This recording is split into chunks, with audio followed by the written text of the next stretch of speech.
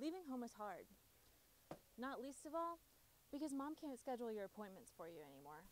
That, along with being broke, being afraid of a misdiagnosis, and having no idea how insurance works, keeps many students from seeking out medical care even if they really need it.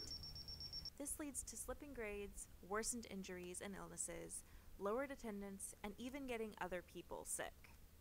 I do know a few friends who are uninsured. This struggle to get help has only been exacerbated by the pandemic, where clinics and emergency departments are more full and bank accounts are more empty than normal. If even the slightest cough comes up, snotty nose, anything like that, I'll get very nervous.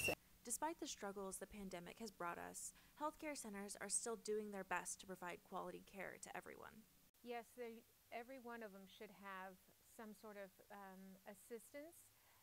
If you do not have insurance, there's always grants that you can write for, scholarships you can write for, or most hospitals have like a certain level percentage that they would ask you to pay.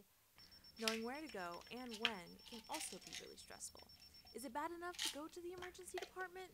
Should I drop by the urgent care, call my doctor, grab some Dayquil from the Walgreens? A simple way to help alleviate these issues before they begin is to talk to your guardians about your healthcare regimen. Hey, especially if you routinely have medical treatment I'm setting up an like appointment. or take prescription medication. Work with them to find care in Stillwater and get familiar with your Hey, insurance, I'm setting especially up an if it's new to you. appointment. For News OSU, I'm Devin Schwetman.